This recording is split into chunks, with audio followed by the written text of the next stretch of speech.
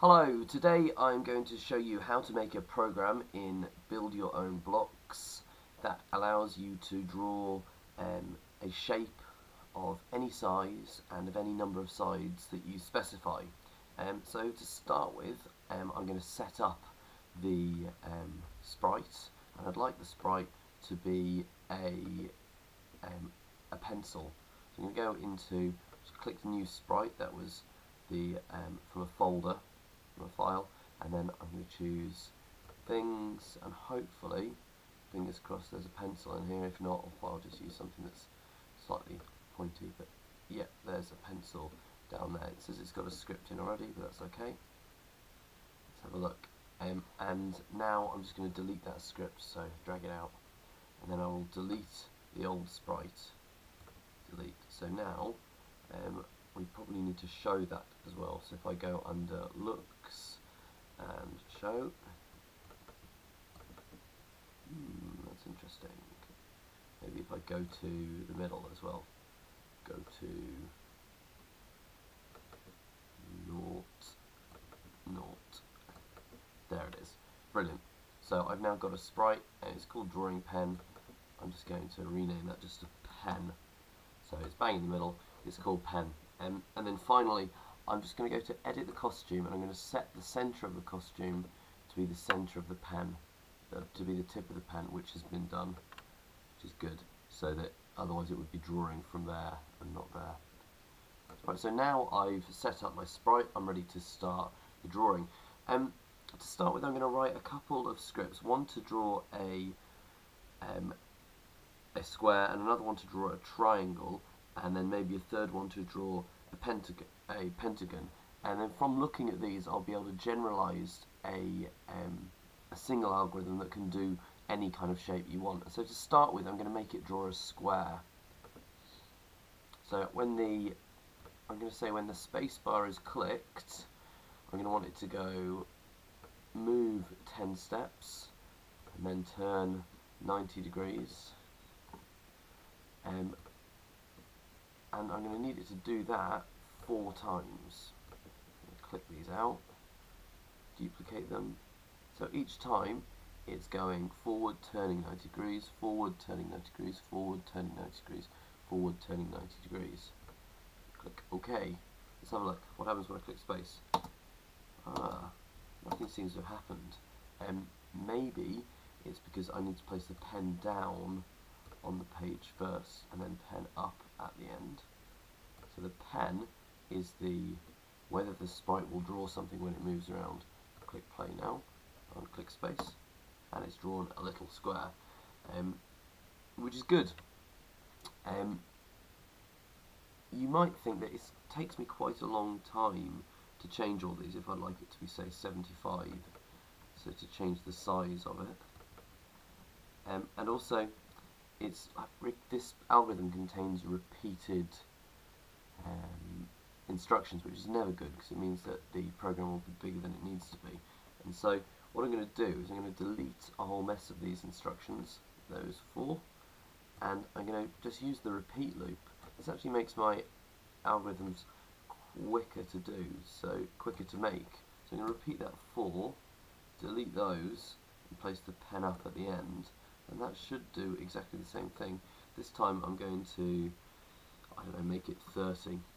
So when I click the space bar, it draws a shape size 30. You'll see that the old shapes stay there. And you might want to get rid of that at the start. So maybe I'll have a when the up arrow is clicked, pen clear. And that will delete everything that's on the screen. So I now click the up arrow, and there's nothing there. I click the space, and it draws a square. Super.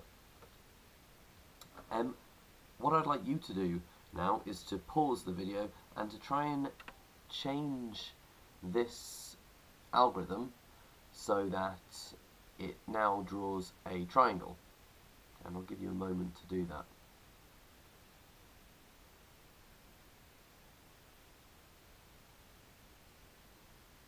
Okay, so hopefully you've started the video again. I'm just going to go through how to change this so that it draws a triangle. to start with, you need to work out how many times it's repeated. Now, this gets repeated for every time it draws a side, as in move 30 steps, turn 90 degrees.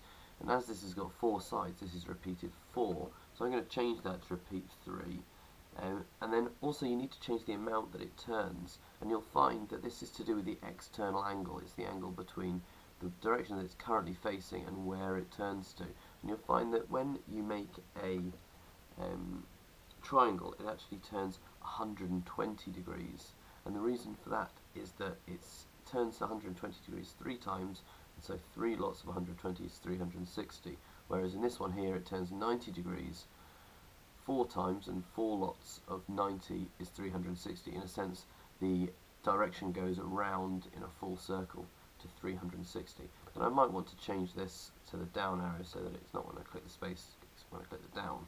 So I'll try it again. I'll clear with the up arrow, and then I'll press the down arrow, and it's drawn a triangle. Super. If you wanted to stop now and do a little exercise, it would be a good exercise would be to look at how to convert this again, so that instead of drawing a square or a triangle, you were drawing a pentagon, which has got 5 sides. So pause the video, wait a moment, have a try, and then we'll go over it in the next section. Okay, so hopefully you're back now, and we're going to create a script that draws a pentagon.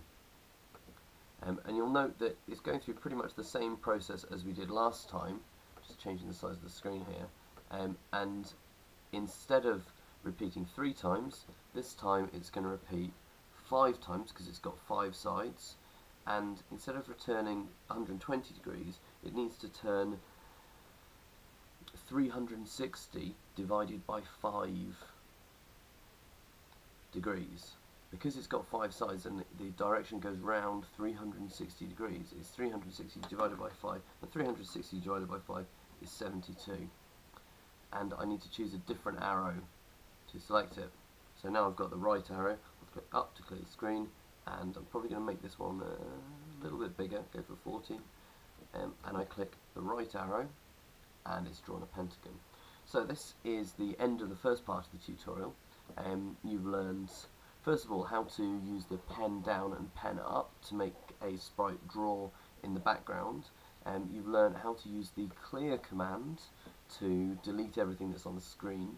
You've learned how to draw a polygon, i.e. a shape, with either 4 sides, 3 sides, or 5 sides. In the next tutorial, we're going to look at how to generalize all of these solutions, as in how to create a single algorithm that will draw a shape of any number of sides and any size. Thanks for watching.